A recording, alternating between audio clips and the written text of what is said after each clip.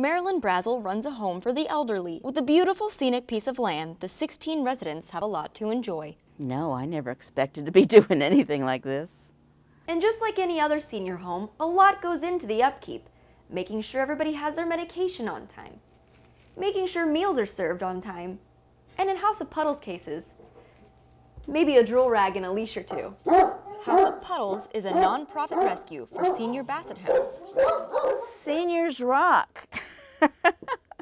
Marilyn started the house after attending a wattle or basset hound community get-together and met a woman named Kim. Baby. She had all these dogs in her house, you know, so many dogs in her house, and I asked her why. And she said, well, these are the old ones that nobody wants to adopt, so I just keep them, you know, in her house.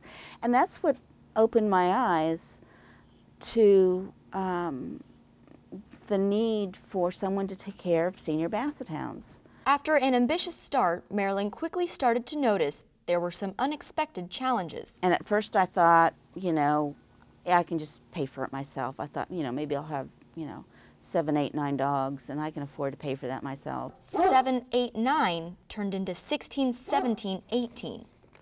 Once the word got out that I was accepting senior dogs, you know, I kept getting more and more, and the expenses kept getting higher and higher. Marilyn is so committed to the droopy four-legged seniors that she even refinanced her home to help pay for the rescue. She finally realized she would need some backup. Just having an online presence with Facebook, I have a lot of people who contribute, you know, monthly donations, you know, some small, some large. Anything helps, you know. Every dollar helps. I'm welcome to take.